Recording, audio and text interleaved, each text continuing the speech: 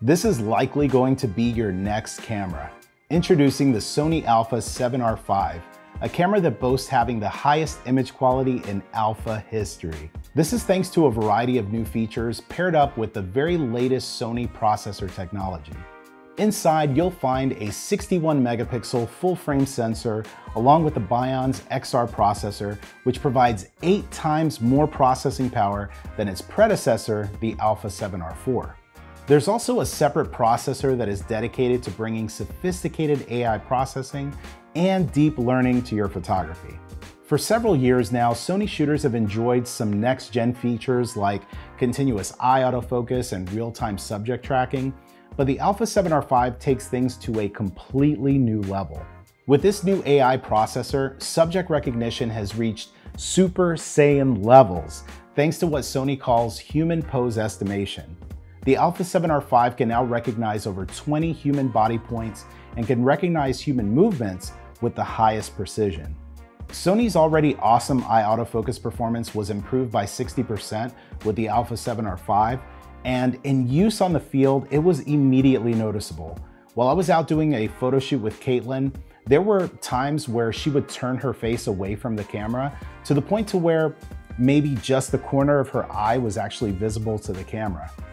Now, my Alpha 7R4, it would switch from eye autofocus to real-time subject tracking until the eyes were fully visible to the camera again, but not with the Alpha 7R5. It's pretty crazy to see that the camera would still track the eye in that type of situation. So if you're shooting with something like the Sony 50mm f1.2 lens, you could be even more confident that it will track the eye and keep it sharp in more situations, no matter what settings it is that you're using. Even when you find yourself in situations that might be a bit more difficult to focus, such as backlit situations or when a person's face is in shadow or tilted away from the camera, you'll be amazed at how well the tracking keeps up. The Alpha 7R5 subject recognition goes beyond just humans and animals, and now you could track birds, insects, cars, trains, and even planes. This is easily the most advanced focusing system that I've ever used on a Sony Alpha camera, but there's more to this new model than just the focusing system advancements. On the video side of things, the Alpha 7R5 becomes the second Alpha series camera that could shoot 8K video up to 24 frames per second, as well as shooting up to 4K 60 frames per second, making this an intriguing camera for anyone who wants a hybrid shooting option. If you shoot in Super 35 mode and capture 4K video, it's actually oversampled from 6.2K, which means that your 4K videos look even better than cameras that are shooting at 4K only. Just like cameras like the Alpha 7S III and the 7 IV, you get internal recording with 422 color sampling in 10-bit all intra. Of course, you could also use S-Cinetone color, and you could output 16-bit RAW through the full-size HDMI port on the side of the camera. Speaking of the camera, there's several design differences with this newer body compared to the Alpha 7R4 that I think are worth mentioning. On the front of the camera, you'll notice that you now have a visible light and IR sensor. The mode dial has also been updated, so now you can quickly see and adjust the camera's shooting mode for stills, video, or S&Q shooting. When you select one of those modes, the menu in the camera actually changes accordingly, so you only see the options that are relevant for that specific mode. Another cool update to the menu that I love with my FX3 is the ability to have all of the main options that you'd likely need for shooting video on its own page within the menus. So you'll spend less time looking for the options that you'll use the majority of the time that you're working. We talked a bit about the new 8K recording option, so with that, you'll be happy to know that the Alpha 7R5 offers dual CF Express Type A and SD card slots. With that, the buffer has been greatly improved as well, where you can now shoot up to 583 compressed RAWs without filling up that buffer, and they offload super fast with Sony's tough CFA cards. There's so much to talk about with this camera that I almost forgot, but a feature that the Alpha 7R users are going to love is the ability to select between small, medium, and large RAW options, along with lossless RAW. If you're a wedding or event photographer that wants flexibility in your shooting options, the Alpha 7R5 is going to be a camera that you'll want to check out.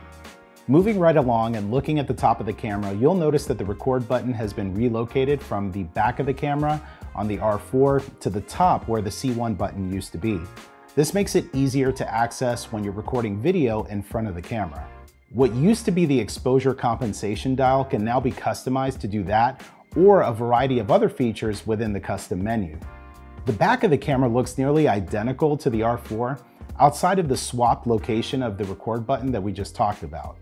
The electronic viewfinder has also been upgraded and now has a class-leading 120 frames per second, 9.44 million dot QXGA viewfinder. Shooting with this new viewfinder was just awesome in my own tests and really goes far beyond what you'd experience using an optical viewfinder on a DSLR. If you haven't experienced an electronic viewfinder, you really need to try this out and see how it can revolutionize the way that you shoot compared to using an optical viewfinder. Another first for the R series is the design of the new multi-angle flip screen. Not only does the screen flip out to the side like it does on some of the newer bodies, but it also has the ability to be used like the Alpha 7R4, where you could tilt it up or down to help you get creative with your shooting. Moving over to the side of the camera, you'll still have your headphone and your microphone ports, USB-C and USB micro, a flash sync port, and now you've got a full-size HDMI port. Something worth mentioning here is that the USB-C port on this camera has been updated to support UVC and UAC protocols. So you're able to use the camera as your webcam for streaming or anything else without having to install additional software or use capture cards. With so many people working from home these days, this is one of those great value-added features that expands the functionality of an already useful camera. Inside, the Alpha 7R5 also has a completely updated 5-axis in-body image stabilization that now gives you up to 8 stops of compensation. I'll be testing this out further in my upcoming videos, as that could be an entire video all by itself. I was also really excited to see that it now offers focus bracketing up to 299 images. If you're shooting macro images or taking landscapes, then I don't have to tell you how useful that feature is, but you'll be happy to know that it's now an option in your camera's drive mode menu.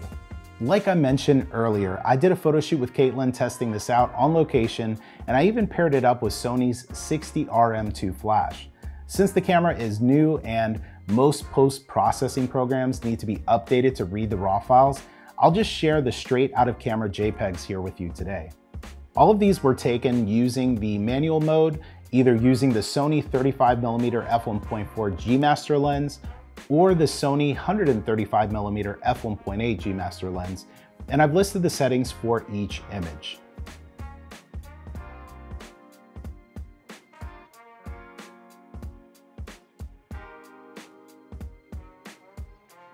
Now, once I can open the RAW files and capture one, I'll do my editing to them and I'll upload them to my personal Instagram page, which is at Miguel Quiles Jr.